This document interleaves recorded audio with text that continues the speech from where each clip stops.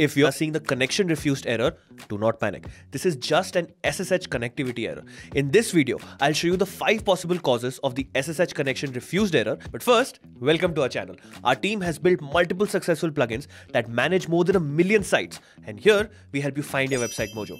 We share all of our insights to help you fix issues and unlock the performance of your business sites. So hit that subscribe button and you won't miss out on our weekly videos. Issue number 1. In order to connect to your server with SSH, it must be running an SSH daemon, a program that runs in the background to listen for and accept connections. Your server's SSH daemon may be down for a wide variety of reasons, including unexpected traffic spikes, resource outages, or even a distributed denial of service or DDoS attack. If you suspect that your SSH service might be down, you can run this command to find out. If the command line returns a status of down, then you have likely found the reason behind your connectivity error. Here's the fix.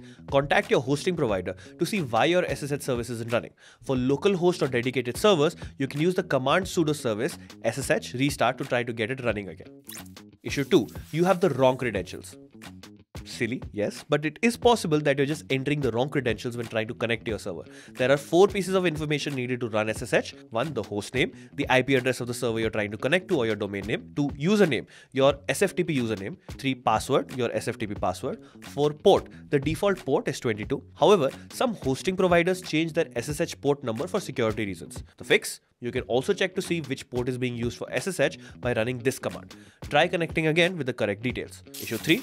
The port you're trying to use is closed. A port is simply the endpoint to which you're directed when connecting to your server. In addition to making sure you have the correct one, you'll also want to check if the port you're trying to use is open. Any open port is a security vulnerability, as hackers can try to exploit it and gain access to your server. For this reason, unused ports are often closed to prevent attacks. In the event that port 22 or the custom SSH port for your server has been closed, you will likely see a connection refused error. You can see all the ports listening on your server by running this command. This command should return a list of ports with the listen state. Ideally, you want to see the port 22 or your server's custom SSH port listed here.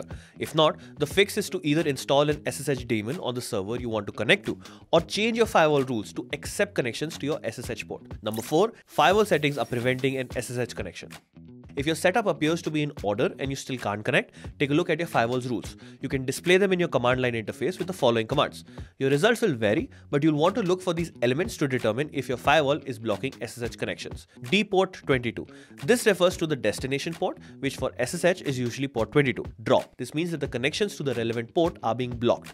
If you search the results of the commands above for dport 22, you should be able to determine if your firewall is preventing an SSH connection. If so, you'll have to change the rules to accept requests. The fix here is to disable the firewall rules that are blocking your SSH connection by changing the destination port settings to accept. And there you have it. Here are 2 other helpful videos for you. Do hit that like button if you found this video helpful and comment below if you're stuck anywhere and I'll do my best to help you out. That's all for today. This is Julian, your friendly neighborhood geek, and I will see you again next week.